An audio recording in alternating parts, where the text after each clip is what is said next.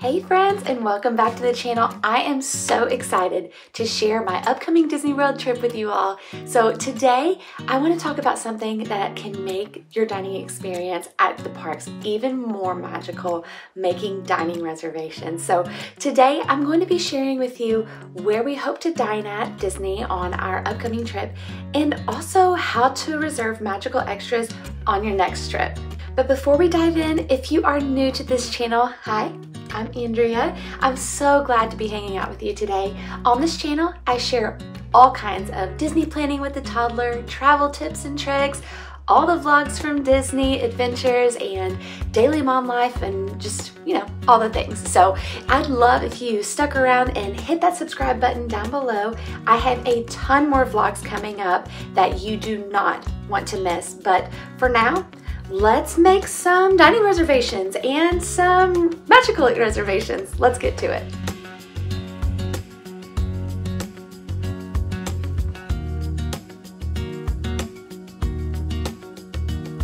All right, good morning guys. So it is almost 6 a.m. I'm about to get on my laptop and start going after some of my dining reservations, but I am going into it with a plan, and I would highly suggest that you do as well. So you cannot make dining reservations until 60 days out, until the first day of your trip.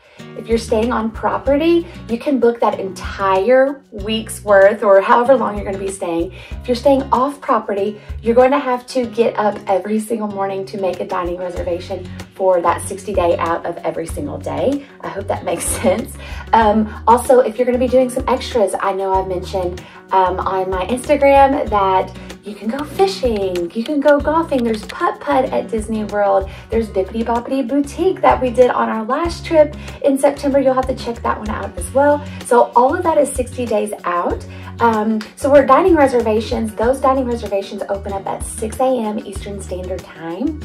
So an example like Bibbidi Bobbidi Boutique, that reservation will open up, it will show on your My Disney Experience at 60 days out, but at midnight. So those are two different things. So if you're really going during a time that is very, very busy, I would highly suggest being ready at midnight on that 60 days out for all of your magical extras.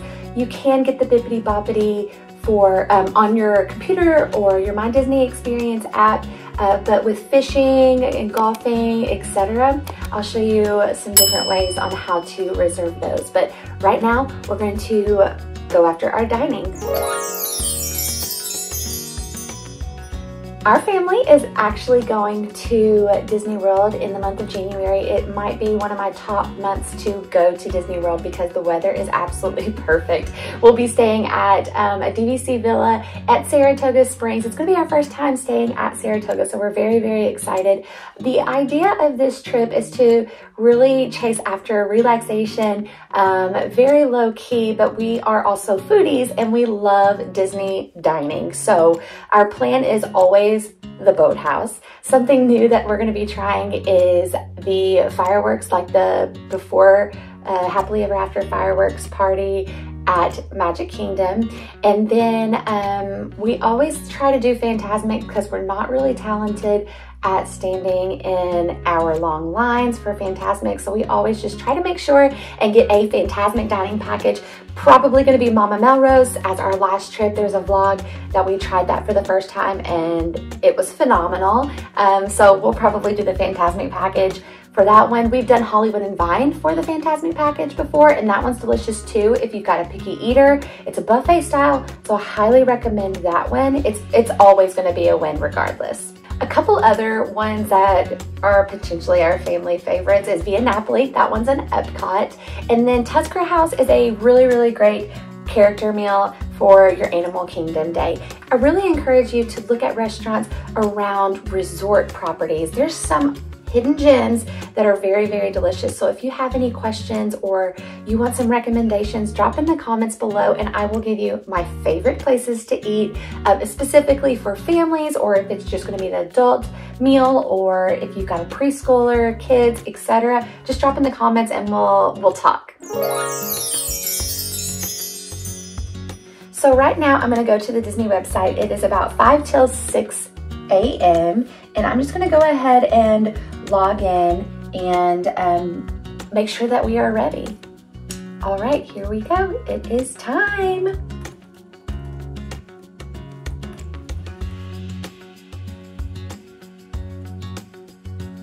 All right, so if you're going after specific restaurants, I recommend to always just put in the search bar and you can go to that specific restaurant rather than putting a time and breakfast, etc. Unless you really know that you're going to be browsing for a reservation, I would suggest that.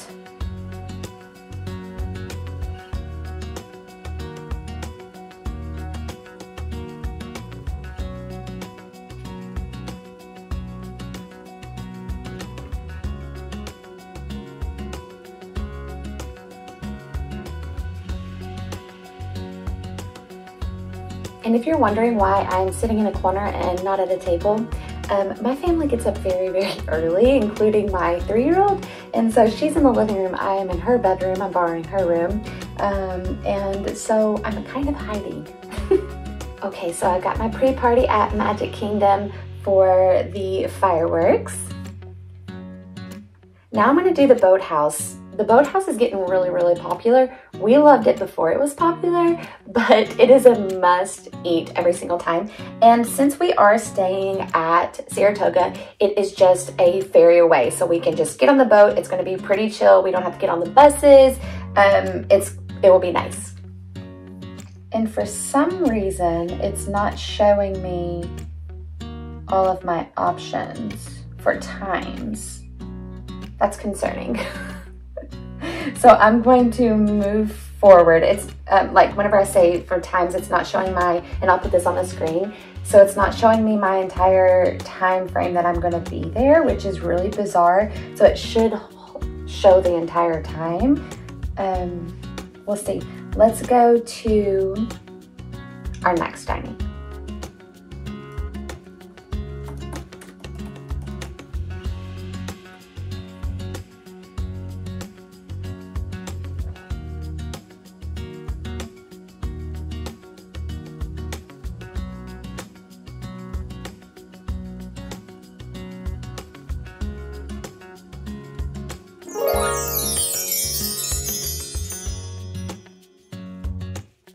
All right, so I got all of my dining reservations. Some tips: make sure that your credit cards are saved on your account. And if not, you're gonna need your credit card sitting right next to you. So example would be for the pre-party. You'll need to have your credit card saved in there. You're gonna need to know the CVV so you can type that in quickly. So that's gonna be the first. The second tip is always have your phone as a backup. With the dates that did not pop up, they did pop up on my Disney Experience app. So make sure that you have both options available quickly, that you are both logged in to all of them. A third tip would also be ensuring that you have multiple options to log into. So there have been times where we've went during peak season at Disney World, and I have been very competitive with getting my very busy and top priority restaurants. Things that go out such as Chef Mickey's or Artist Point with Snow White and the Seven Dwarfs, those go really quick. Akershus Breakfast, that will go very quickly. And then how I mentioned the boathouse, that goes pretty quick too. So during those peak times when you're going, though, I will log into multiple devices. I've done for like my MacBook, I've done my phone, I've done my toddler's iPad, I've done my husband's cell phone. So whichever one is working the quickest is what I used. So I highly recommend to be prepared. And also make sure that you're setting alarms. So I know in the mornings as a mom, it can get a little crazy. And with my house, my child wakes up at 5:30, 6 a.m. every day, and I get distracted. So make sure that you're setting alarms to remind yourself, working your way up, that, hey, you've got 5 minutes until you are ready to go. Pull up that world clock on your MacBook or your computer or whatever device you're using, and make sure that you know what time it is to ensure that you're not gonna miss out on the first dibs. All right, so we've got the dining reservations out of the way. Now the magical extras. So we are going to concentrate on the fishing excursions. My husband loves to fish, particularly bass fishing, and we are going to go as a family this time. Annie has not went on the fishing excursion, and neither have I. Last time Tyler went, I bought it for him for a Father's Day gift. It was a 4-hour bass excursion at Epcot. He docked from the yacht club, and he actually got to fish in the World Showcase before it was open to the park, and I'll make sure that I post a picture up on the screen so you can see, and so you can post it so your husbands can see, and maybe this could be the turning point that you convince your husband to go to Disney World because he can fish. So this is one convincing point that I can use to get my husband a little bit more excited to go to Disney World. So all you're gonna do is you're going to, 60 days out, you're going to call a special number, and I'll put it on the screen. I know like the last 4 digits spell fish. And you're going to tell them whether you want a 2-hour fishing excursion or a 4-hour fishing excursion, and how many adults, how many kids, and I believe the max of people that can be on the particular one that we do, and that's on the pontoon, I believe the max amount of people can be 5, and they will provide everything. They provide fishing poles, they actually provide small snacks and drinks on there, and they provide baits. My husband has a travel size fishing pole that he actually brings with him, and I can put that in the description below, but he'll bring his reels and his rod. That is the travel size that breaks down, and he'll have it all lined out, you know, all the fishing talk, and we'll go on that excursion. This time we're gonna go after fishing in the Seven Seas Lagoon. There are a lot more options to fish in Seven Seas Lagoon and from docking stations. So you can dock out from Contemporary, Polynesian, I think you can do the Grand as well. If you're gonna go from the Epcot side, I believe you can do the Caribbean beach, but you don't go into World Showcase. And then obviously you've got the Yacht Club, and oh, back at Seven Seas Lagoon, I believe the Wilderness Lodge is another docking, but there'll be a full list on the Disney fishing website of where all the docking locations are. So we'll get that reservation wrapped up this morning. I will call them and get that done. Another magical extra that we're going to be doing this trip is we're going to be going golfing. So again, this is something that Tyler has done. I went to go to the PGA golf course that Tyler sent me videos of on our last trip in September, and it was super fancy. He said that he was just extremely catered to. The course was absolutely gorgeous. So we are gonna go along with him. I have already called just to make sure that Annie is allowed to tag along with this, how much that an additional cost would be. I'm not a huge golfer. I might hit the ball a couple times, so then I would actually have to pay the golfing fee.